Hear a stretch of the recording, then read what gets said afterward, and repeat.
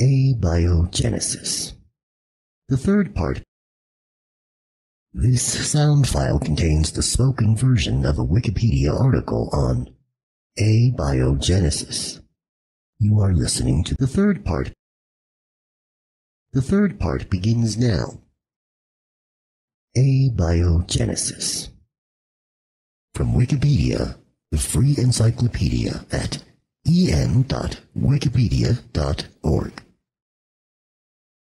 Section 4. Current models. Most currently accepted models draw at least some elements from the framework laid out by the Operand-Haldane hypothesis. Under that umbrella, however, are a wide array of discoveries and postulations. Some theorists suggest that the atmosphere of the early Earth may have been chemically reducing in nature, composed primarily of methane, ammonia, water, hydrogen sulfide, carbon dioxide or carbon monoxide, and phosphate, with molecular oxygen and ozone either rare or absent. In such a reducing atmosphere, electrical activity can accelerate chemical change or catalyze the creation of certain basic small molecules, monomers, of life, such as amino acids. This was demonstrated in the Miller-Urey experiment. Phospholipids of an appropriate length can form lipid bilayers, a basic component of the cell membrane. Since replication is accompanied in the modern cells through the cooperative action of proteins and nucleic acids, the major schools of thought about how the process originated can be broadly classified as proteins first, end quote, and, quote, nucleic acids first, end quote. In the, quote, nucleic acids first, end quote, argument, the polymerization of nucleotides into random RNA molecules might have resulted in self-replicating ribosomes, the RNA world hypothesis. Ribosomes are the site of protein manufacture. Selection pressures for catalytic efficiency and diversity might have resulted in ribosomes forming small proteins. The first ribosome might have been created by such a process, resulting in more prevalent protein synthesis. Then, synthesized proteins might then outcompete ribosomes in catalytic ability, and therefore become the dominant bipolymer, regulating nucleic acids to their modern use, predominantly as a carrier of genomic information. No one has synthesized a, quote, proto-cell, end quote, using basic components which would have the necessary properties of life, the so-called bottom-up approach. However, some researchers are working in this field, notably Steen Rasmussen at Los Alamos National Laboratory and Jack Szostak at Harvard University. Others have argued that a top-down approach is more feasible. One such approach, successfully attempted by Craig Venter and others at the Institute for Genomic Research, involves engineering existing prokaryotic cells with progressively fewer genes, attempting to discern at which point the most minimal requirements for life were reached. The biologist John Desmond Bernal suggested that there were a number of clearly defined, quote, stages, end quote, that could be recognized in explaining the origin of life. Stage 1, the origin of biological monomers. Stage 2, the origin of biological polymers. And stage 3, the evolution from molecules to cells. Bernal suggested that evolution might have commenced early, sometime between stage 1 and 2. Monomer formation. One of the most important pieces of experimental support for the soup theory came in 1953. The now famous Miller-Urey experiment provided direct experimental support for the second point of the, quote, soup, end quote, theory. And it is around the remaining 2 points of the theory that much of the debate now centers. Apart from the Miller-Urey experiment, the next most important step in research on prebiotic organic synthesis was the demonstration by the biochemist Joan Oraux that the nucleic acid purine base adenine was formed by heating aqueous ammonium cyanide solutions. In support of abiogenesis in eutectic ice, more recent work demonstrated the formation of alternative nucleobases, as well as cytosine and uracil, and adenine from solutions subjected to freeze-thaw cycles under a reductive atmosphere with spark discharges as an energy source. Biochemist Robert Shapiro has summarized the primordial soup theory of Oparin and Haldane in its, quote, mature form, end quote, as follows.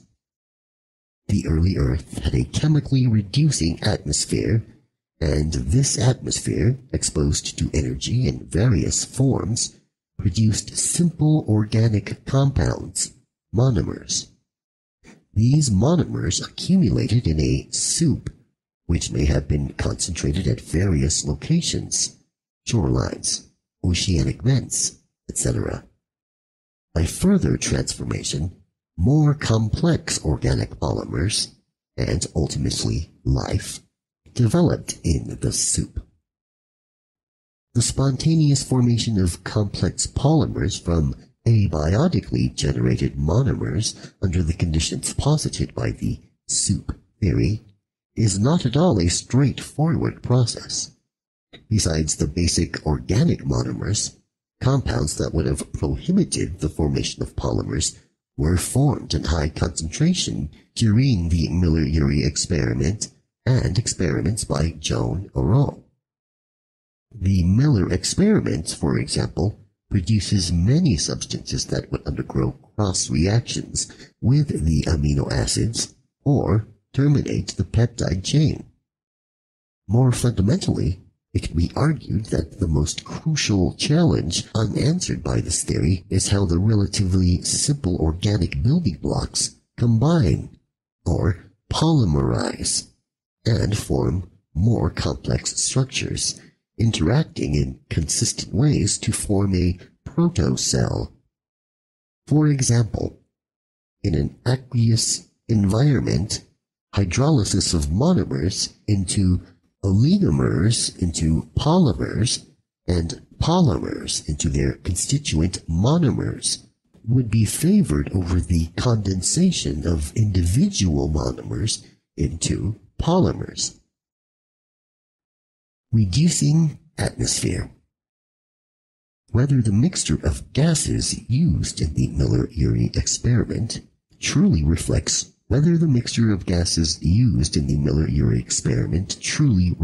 the atmospheric content of early Earth is a controversial topic. Other less reducing gases produce a lower yield and variety. It was once thought that appreciable amounts of molecular oxygen were present in the prebiotic atmosphere, which would have essentially prevented the formation of organic molecules. However, the current scientific consensus is that such was not the case. The deep sea vent theory. The deep sea vent, or hydrothermal vent, theory for the origin of life on Earth posits that life may have begun as submarine hydrothermal vents, where hydrogen-rich fluids emerge from below the sea floor and interface with carbon dioxide-rich ocean water. Sustained chemical energy in such systems is derived from redox reactions in which electron donors, such as molecular hydrogen, react with electron acceptors, such as carbon dioxide. Chemist Mike Russell demonstrated that alkaline vents created a chemical gradient in which conditions are ideal for an abiogenic hatchery for life. These microscopic compartments, quote, provide a natural means of concentrating organic molecules composed of iron-sulfur minerals, endowed by these mineral cells with the catalytic properties envisaged by Gunther Wachter. Fox's experiments. In the 1950s and 1960s, Sidney W. Fox studied the spontaneous formation of peptide structures under conditions that might plausibly have existed early in Earth's history. He demonstrated that amino acids could spontaneously form small peptides. These amino acids and small peptides could be encouraged to form closed spherical membranes he called, quote, proteinoid microspheres, end quote, which show many of the basic characteristics of, quote, life, end quote. Egan's hypothesis. In the early 1970s, the problem of the origin of life was approached by Manfred Egan and Peter Schuster of the Max Planck Institute for Biophysical Chemistry. They examined the transient stages between the molecular chaos and a self-replicating hypercycle in a prebiotic soup. In a hypercycle, the information storing system, possibly RNA, produces an enzyme which catalyzes the formation of another information system until the product of the last aids in the formation of the first information system. Mathematically treated, hypercycles could create quasi-species which, through natural selection, entered into a form of Darwinian evolution. A boost to hypercycle theory was the discovery that RNA, in certain circumstances, forms itself into ribosomes capable of catalyzing their own chemical reactions. However, these reactions are limited to self-excisions, in which a longer RNA molecule becomes shorter, and much rarer small additions that are incapable of coding for any useful protein. The hypercycle theory is further degraded since the hypothetical RNA would require the existence of complex biochemicals such as nucleotides, which are not formed under the conditions proposed by the Miller-Urey experiment. Hoffman's contributions. Jeffrey W. Hoffman contributed to the concept of life involving both replication and metabolism, emerging from catalytic noise. His contributions included showing that an early sloppy translation machinery can be stable against an error catastrophe of the type that had been envisaged as problematical by Leslie Orgel, Orgel's paradox, and calculations regarding the occurrence of a set of required catalytic activities that would be disruptive. This is called the stochastic theory. Wachter-Schauser's hypothesis. Deep black smoke. Another possible answer to this polymerization conundrum was provided in the 1980s by the German chemist Gunther Wachter, encouraged and supported by Karl R. Popper in his iron-sulfur world theory. In this theory, he postulated the evolution of biochemical pathways as fundamentals of the evolution of life. Moreover, he presented a consistent system of tracing today's biochemistry back to ancestral reactions that provide alternative pathways to the synthesis of organic building blocks from simple gaseous molecules. In contrast to the classical Miller experiments, which depend on external sources of energy, such as simulated lighting or ultraviolet irradiation, quote, Wachter-Schauser's systems, end quote, come with a built-in source of energy, sulfides of iron and other minerals, for example, pyrite. The energy released from redox reactions of these metal sulfides is not only available for the synthesis of organic molecules, but also for the formation of oligomers and polymers. It is therefore hypothesized that such systems may be able to evolve into autocatalytic sets of self-replicating, metabolically active entities that would predate the life forms known today. The radioactive beach hypothesis. Zachary Adam at the University of Washington, Seattle, claims that stronger tidal processes from a much closer moon may have concentrated grains of uranium and other radioactive elements, the high water mark on primordial beaches, where they may have been responsible for generating life's building blocks. According to computer models, a deposit of such radioactive materials could show the same self-sustaining nuclear reaction as that found in the Oklo-uranium ore seam in Gabon.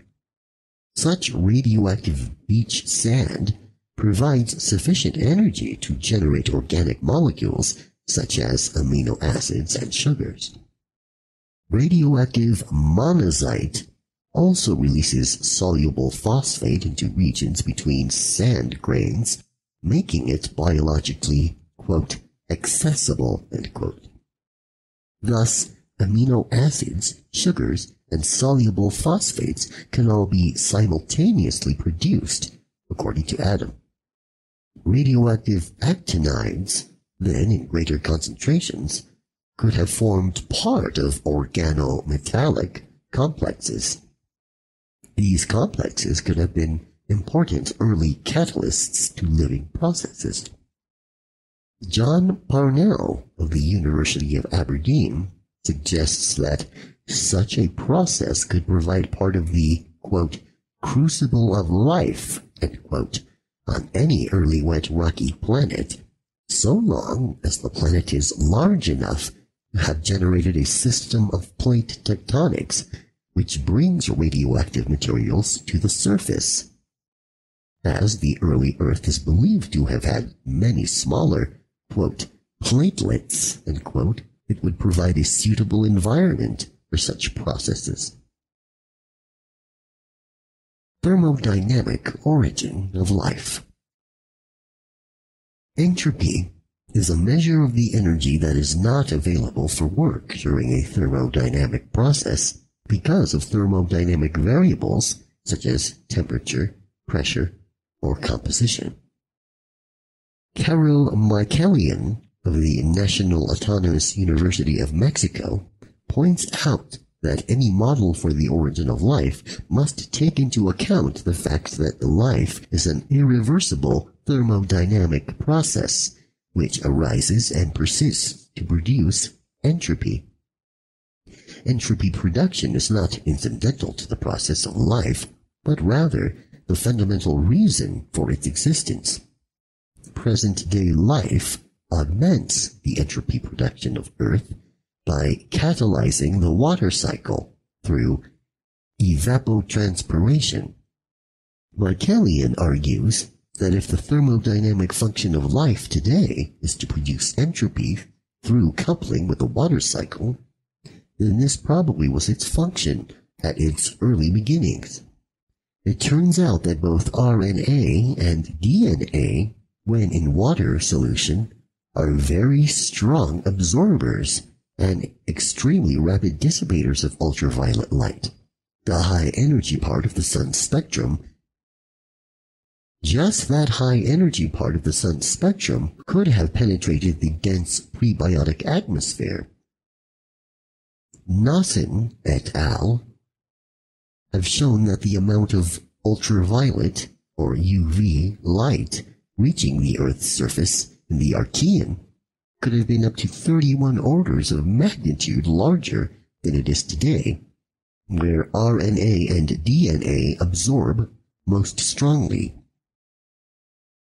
Absorption and dissipation of UV light by these organic molecules at the Archean ocean surface would have increased significantly the temperature of the surface skin layer, leading to enhanced evaporation, and thus augmenting the primitive water cycle.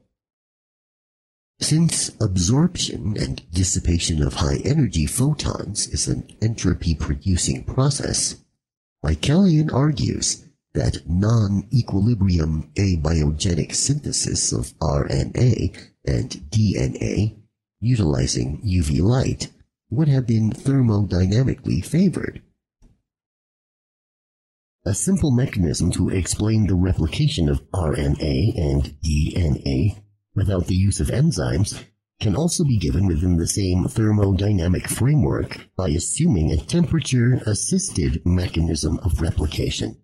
That life arose when the temperature of the primitive seas had cooled to somewhat below the denaturing temperature of RNA or DNA. Denaturation means to treat a protein or the like by chemical or physical means so as to alter its original state.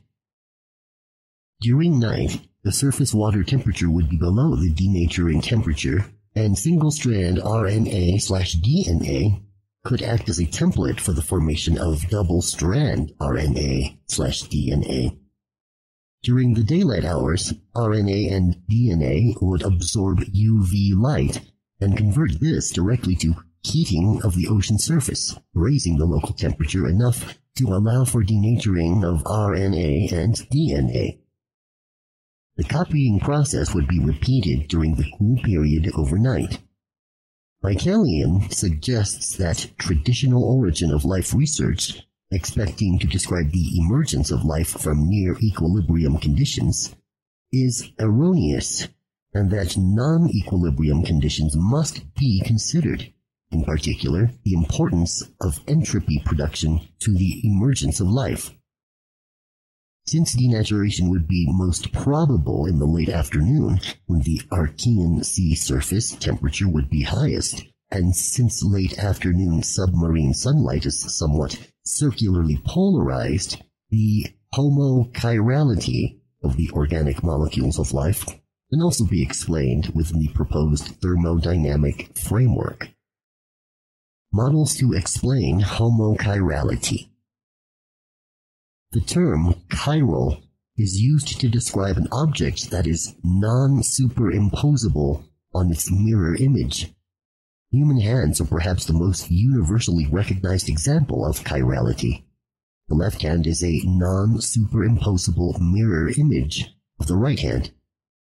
This difference in symmetry becomes obvious if someone attempts to shake the right hand of a person using his left hand, or if a left-handed glove is placed on a right hand. The term homochirality refers to all building blocks of living organisms having the same handedness, or chirality, amino acids being left-handed, nucleic acid sugars, ribose and deoxyribose, being right-handed, and also chiral phosphoglycerides.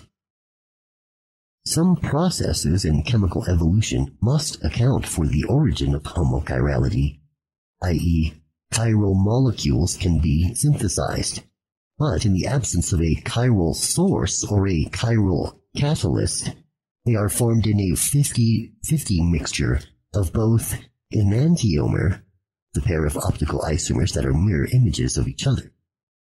This is called a racemic mixture. Racemism is the state of being optically inactive and separable into two other substances of the same chemical composition as the original substance. It has been suggested that homochirality may have started in space, as the studies of the amino acids on the Murchison meteorite showed. It is suggested that polarized light has the power to destroy one enantiomer within the protoplanetary disk. Beta decay caused the breakdown of D-leucine in a racemic mixture, and thus the presence of carbon-14, present in larger amounts in inorganic chemicals in the early Earth environment, could have been the cause. Chemist Robert M. Hazen reports upon experiments conducted in which various chiral crystal surfaces act as sites for possible concentration and assembly of chiral monomer units into macromolecules. Once established, chirality would be selected for.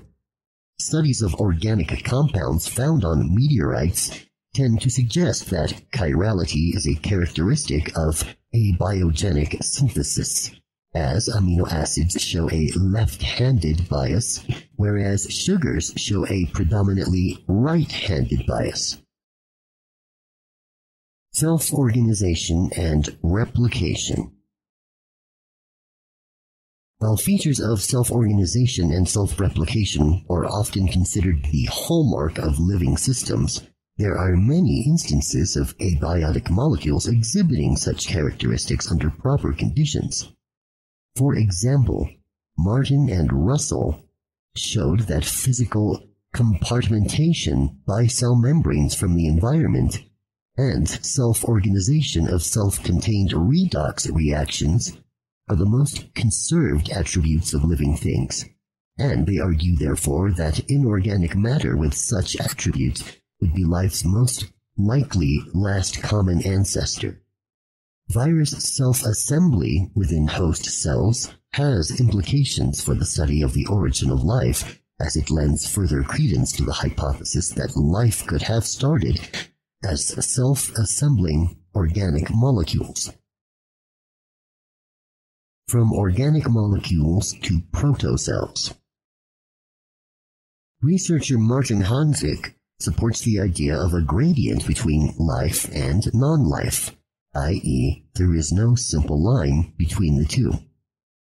He thinks that building simple protocells in the lab is one of the first steps toward understanding more complex cells, including those that may have later evolved into complex life.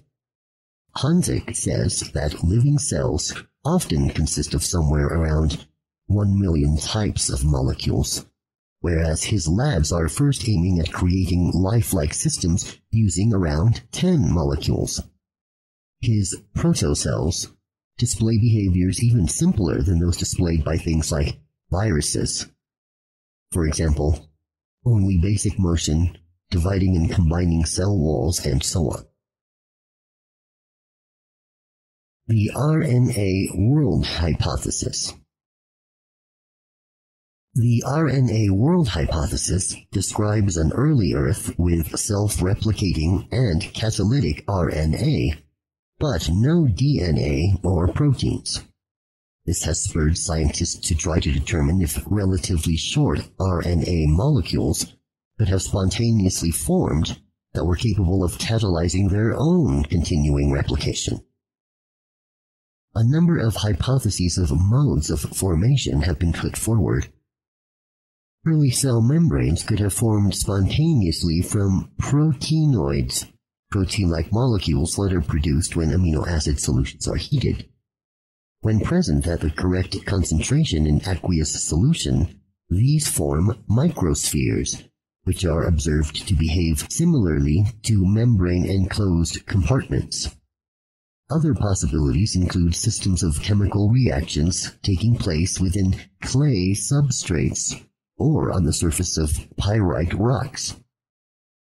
Factors supportive of an important role for RNA in early life include its ability to act both to store information and catalyze chemical reactions as a ribosome, its many important roles as an intermediate in the expression and maintenance of the genetic information, the form of DNA in modern organisms, and the ease of chemical synthesis of at least the components of the molecule under conditions approximating the early Earth.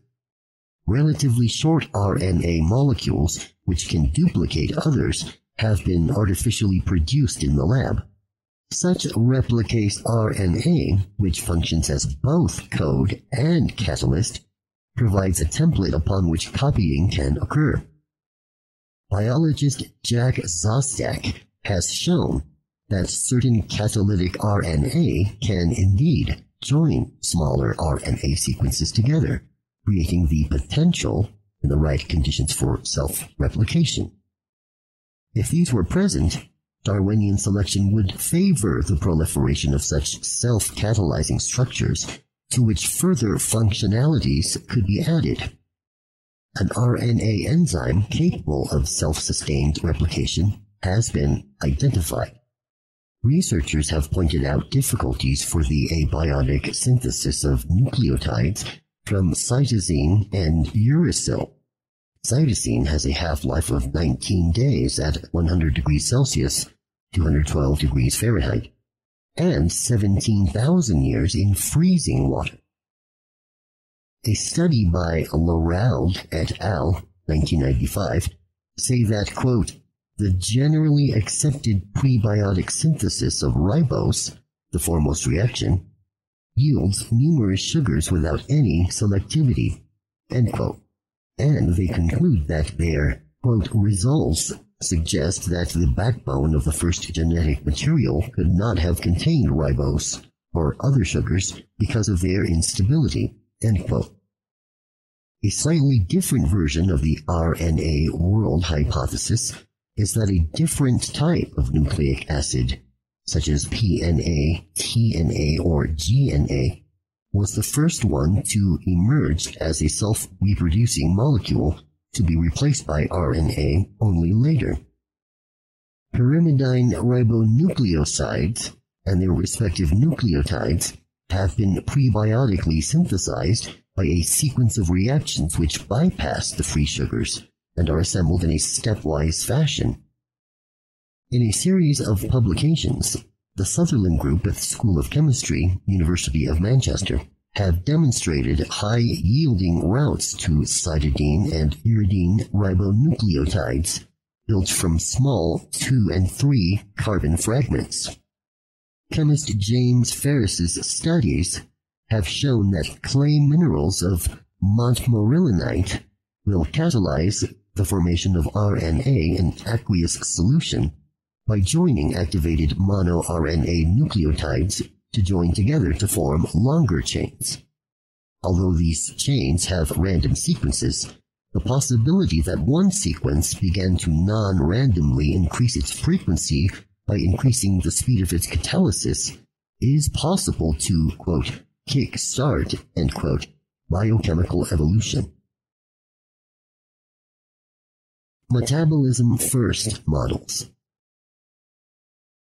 Several models reject the idea of the self-replication of a, quote, naked gene, end quote, and postulate the emergence of a primitive metabolism which could provide an environment for the later emergence of RNA replication.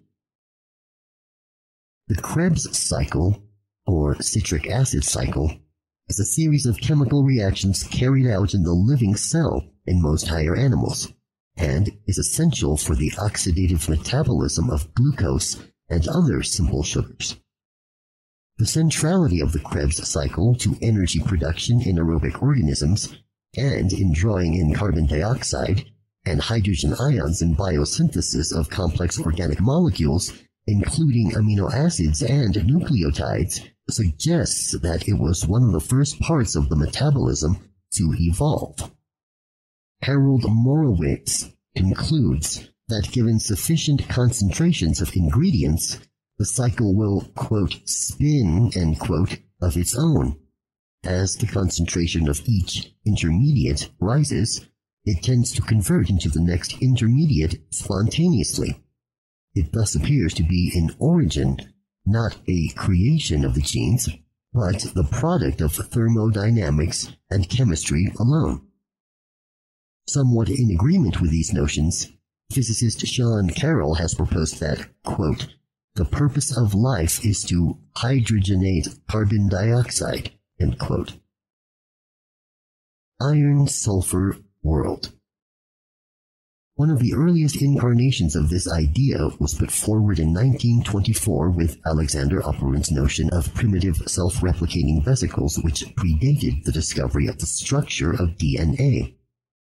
More recent variants in the 1980s and 1990s include Günter Wachtershauser's iron-sulfur world theory and models introduced by Christian D. Duvet, based on the chemistry of bioesters. More abstract and theoretical arguments for the plausibility of the emergence of metabolism without the presence of genes include a mathematical model introduced by theoretical physicist and mathematician Freeman John Dyson in the early 1980s, and Stuart Kauffman's notion of collectively autocatalytic sets, discussed later in that decade. However, the idea that a closed metabolic cycle, such as the reductive citric acid cycle, could form spontaneously, proposed by Wachtershauser, remains debated. In his article entitled Self-Organizing Biochemical Cycles, Orgel summarized his analysis of the proposal by stating, quote, "There is at present no reason to expect that multi-step cycles, such as the reductive citric acid cycle, will self-organize on the surface of iron sulfide or some other mineral," end quote. It is possible that another type of metabolic pathway was used at the beginning of life. Thermosynthesis world. Thermosynthesis is a mechanism proposed by Anthony W. J. Muller, making use of free energy from temperature gradients for thermodynamically unfavored anabolic reactions. Today's bioenergetic process of fermentation is related to the citric acid cycle, which has been connected to the primordial iron-sulfur world. In a different approach, today's bioenergetic process of chemiosmosis, the diffusion of ions across a selectively permeable membrane, which plays an essential role in cellular respiration and photosynthesis, is considered as more fundamental than fermentation. ATP, or adenosine triphosphate, is the organic compound that acts upon enzymes, or substrate, in many enzyme-catalyzed reactions in the cells of animals, plants, and microorganisms. ATP's chemical bonds store a large amount of chemical energy and functions as the carrier of chemical energy from energy-yielding oxidation of food to energy-demanding cellular processes. ADP, or adenosine diphosphate, is the end product that results when ATP loses one of its phosphate groups located at the end of the molecule. The ATP synthase enzyme is an enzyme that can synthesize ATP from ADP and inorganic phosphate by using some form of energy. The conversion of these two molecules play a critical role in supplying energy for many processes of life. In Muller's thermosynthesis world, the ATP synthase enzyme that sustains chemiosmosis is proposed as today's enzyme that is the closest connected to the first metabolic process. First, life needed an energy source to bring about the condensation reaction that yielded the peptide bonds of proteins and the phosphodiester bonds of RNA. In a generalization and thermal variation of the binding change mechanism of today's ATP synthase, the first protein would have bound substrates and condense them to a reaction product that remained bound, until after a temperature change it was released by thermal unfolding. The energy source of the thermosynthesis world was thermal cycling, the result of suspension of the protocell in a convection current, as is plausible in a volcanic hot spring. The convection accounts for the self-organization and anticipative structure required in any origin of life model. The still ubiquitous role of thermal cycling in germination and cell division is considered a relic of primordial thermosynthesis. By catalyzing cell membrane lipids, this first protein gave a selective advantage to the lipid protocell that contained the protein. In the beginning, this first protein also synthesized a library of many proteins, of which only a minute fraction had thermosynthesis capabilities. Just as proposed by Freeman John Dyson, the first protein propagated functionally. It made daughters with similar capabilities, but it did not copy itself. Functioning daughters consisted of different amino acids and sequences. It is assumed RNA sequences were selected among the randomly synthesized RNAs by the relative speed and efficiency increase of first protein synthesis.